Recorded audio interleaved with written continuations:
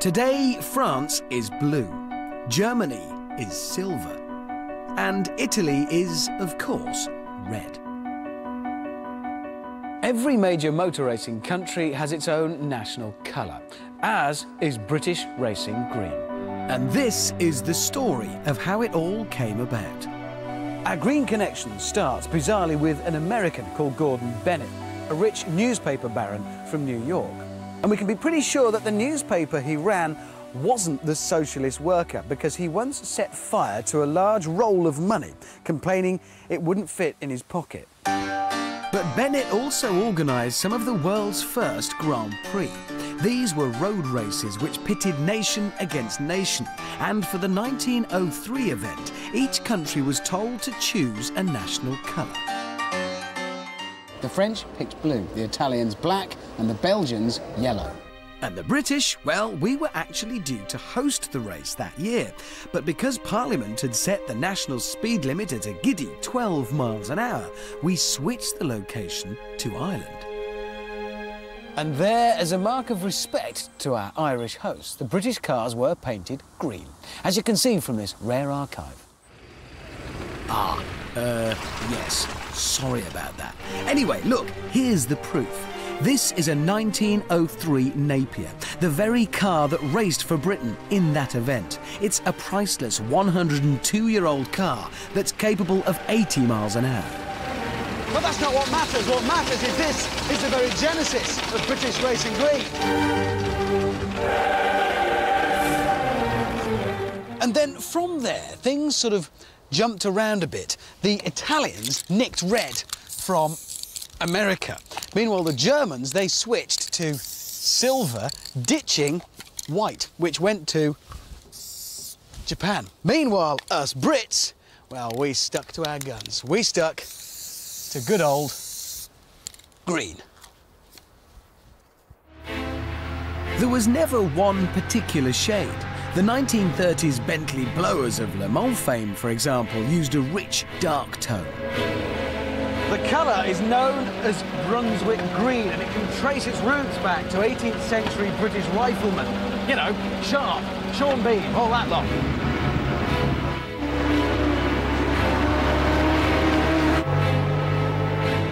And in the Bentley's wake came Astons, Coopers, Lotuses, Sunbeams and Jags. Everywhere you looked, it was a sea of green.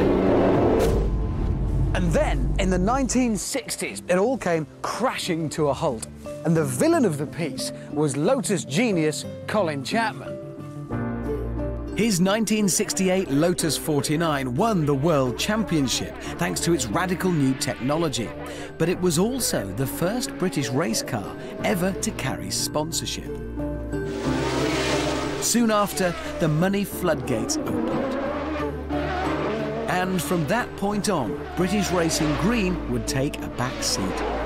But if this story has made you all nostalgic and in the mood for a piece of that history, I've got some good news.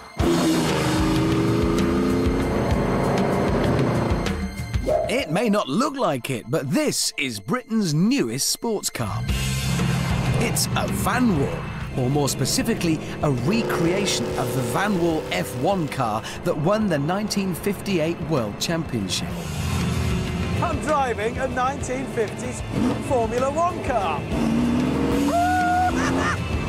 As you can see, though, this one is completely road legal. And as you can also see, it really blends in. Oh, sorry.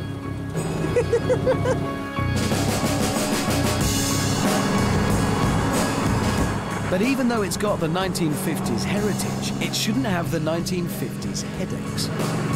So underneath this Brill Cream and Bill Haley exterior, it's got a Jag XJS V12. It's got Jag suspension, and it's got brakes that aren't made out of old nylons and bits of meshes. I mean, yeah, it's a bit twitchy around the back end, but 6-litre V12 on the car weighs less than a tonne.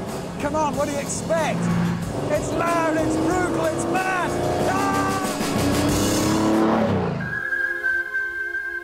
Things calm down a bit, though, when you take a moment to appreciate the sheer level of craftsmanship. Fiberglass? I don't think so.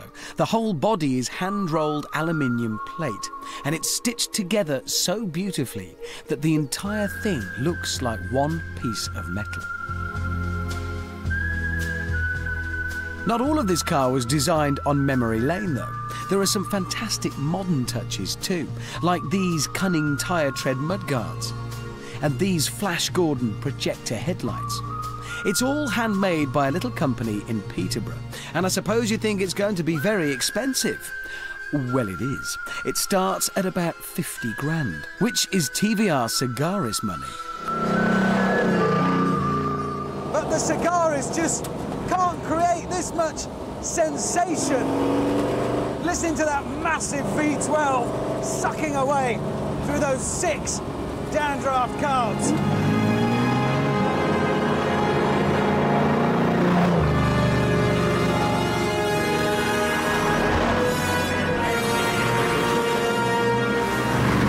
Fantastic way to mark 102 years of British Racing Green.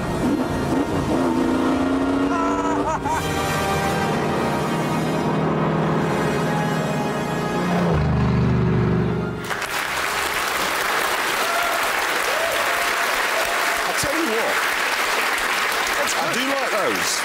Oh, great. It's a £50,000 hand-built aluminium replica of a 1950s race car, and you like the mudguards because they look like tyres. Thing is, though, you know that new A1 race series? Oh, yes, yes. OK, that's nation versus nation, so why aren't they racing with national colours? Well, let's think. There are 25 nations competing. There aren't enough colours to go round. Ah, I see your point. Because Japan's got white, so there's Cyprus going, no, it's white with a hint of apricot. Exactly. It's not going to work. That's Ethiopia, that's white with a hint of apple. Anyway, nice car, and now we must move on and put a star in our reasonably priced car. Now,